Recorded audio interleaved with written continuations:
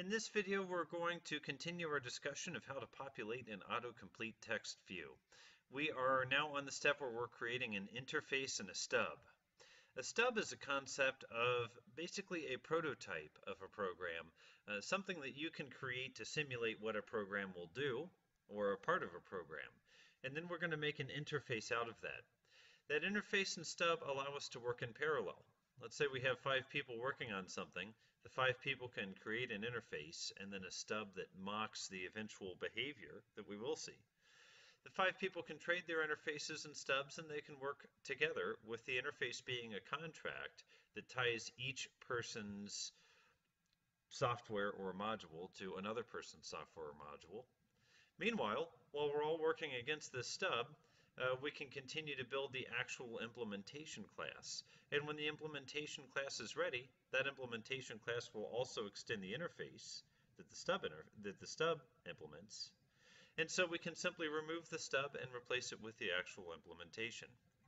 So let's think of the stub as a prototype. Now, just as we did in our last video, we want to make a special package for our, this is going to be a DAO, or a data access object. We want to create a special package so we can keep them all together and keep them organized. So I right-click on the Java folder and I choose New Package, and I'm going to keep the same sub-package. So NW15S305, make sure I spelled that right, .plantplaces.com.dao. So you see the sub-package here is DAO, where the NW15S305.plantplaces.com is the same as the other packages that we have. I choose OK. OK, now what I'm going to do is right-click and say New, and I'm going to say Java class. And this is going to be our, let's say, plant DAO. The idea is, actually we'll call it plant DAO stub.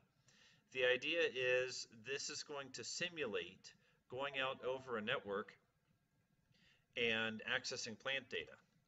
So let me make a method, and the method's going to say public, and then we'll say, well, what do we want to return?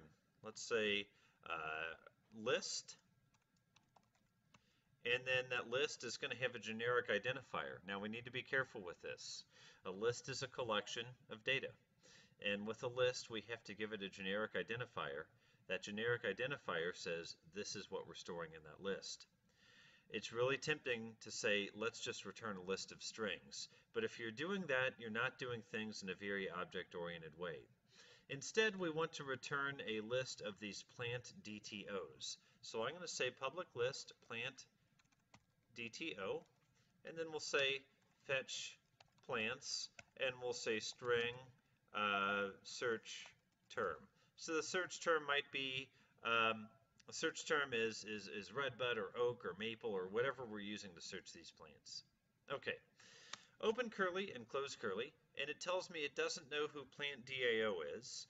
We need to import that. So I'll put my cursor on plant DAO, hold Alt, and choose Enter, and that will take care of the import for plant DAO. Need to do the same thing for list, so I move my cursor to list, hold Alt, press Enter, and import list. Okay, now what do we do? Well, what we need to do is declare our return type. Now, list is actually an interface. So an interface can be used as a variable type, but not an object type. So I'll say list plant DTO, all plants, equals new array list. Okay, now array list is a class that implements list. Alt Enter to get that imported. Okay, so I have the object type on the right and the variable type on the left. The variable type can be an interface. The object type is a class that implements that interface. Now I'm going to say return value. We'll go ahead and put the first and the last line in. We can fill the rest in just a moment. Return all plants. Okay, and save. Now we at least have something that compiles. Now what I need to do is populate the list of all plants with a hard-coded known set of items, or set of plants if you want. Okay, Let me make a little more room here. Okay, and so what I'm going to do here is I'm going to say plant DTO. We'll say Eastern Redbud equals new plant DTO. So creating a new object of this DTO. Then I'm going to say Eastern Redbud dot set genus Cercis, and then Eastern Redbud dot set species, and we're going to say Canadensis. No cultivar in this one, so we'll say Eastern Redbud dot set common, and we're going to say Eastern Redbud. The fact that the common name is the same as the variable name is just so that the variable name is self-documenting or self-descriptive. Variable name could be anything that we want. Finally, let's add the Eastern Redbud to our collection. Okay, so all plants dot add, let's say Eastern Redbud. Okay, let's make one more plant. We're going to say plant DTO Chinese Redbud equals new plant DTO. And then we're going to say Chinese Redbud dot set genus Cercis. Okay, Chinese Redbud set species, and we're going to say Chinensis, and then Chinese Redbud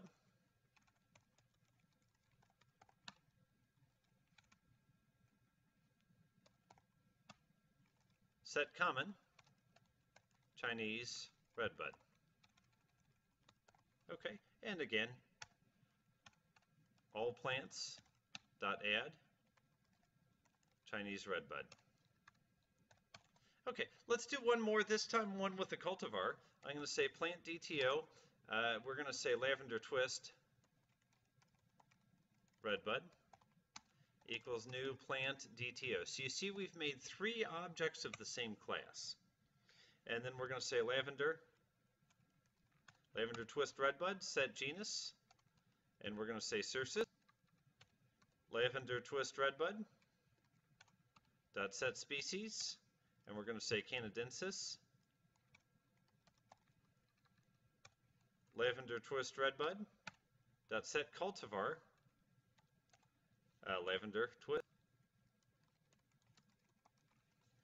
And then finally, Lavender Twist Redbud, set common name, Lavender Twist.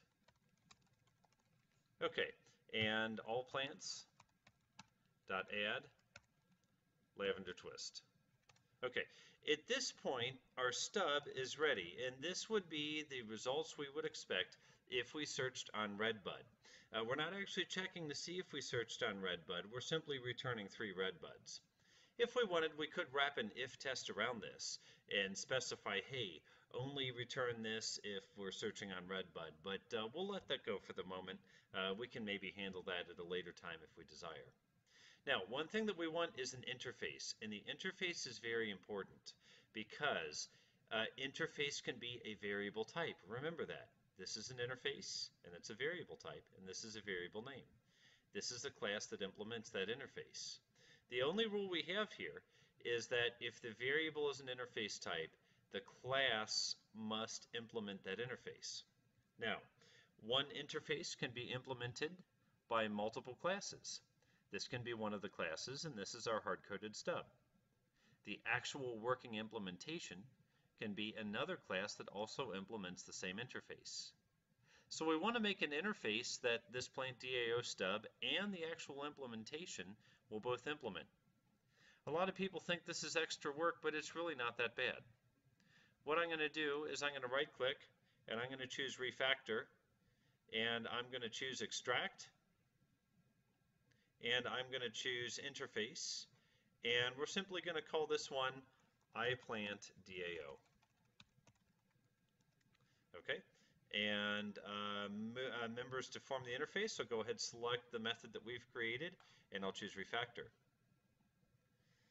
Okay, just go ahead, choose yes. Okay, and yes. Now see what that did is that added this implements line right here. Plant stub DIO implements iPlant DAO. So it sets up this relationship between the stub and the interface. What I can do, I'm going to work just a slight step ahead right now. I'm going to go to the DAO package, right click on new, choose class, and let's pretend that we're making the actual implementation. So I'm going to say plant DAO, and I'm going to choose OK. And right now we just have an empty class, and I'm going to say implements iPlant DAO. Now watch what happens as soon as I do this. You see, as soon as I add that implementation, we get a red line. So fix it with an Alt-Enter, implement methods. Choose our method, and it puts in a default method. Eventually we'll make this actually do some work for us. But by implementing the interface iPlant DAO, which says define the method called fetch plants, we are under contract to have that method in every class that implements iPlant DAO. iPlant DAO stub, there we go, fetch plants, plant DAO, and once again the same method fetch plants. The reason why that is goes back to the reason why this all works.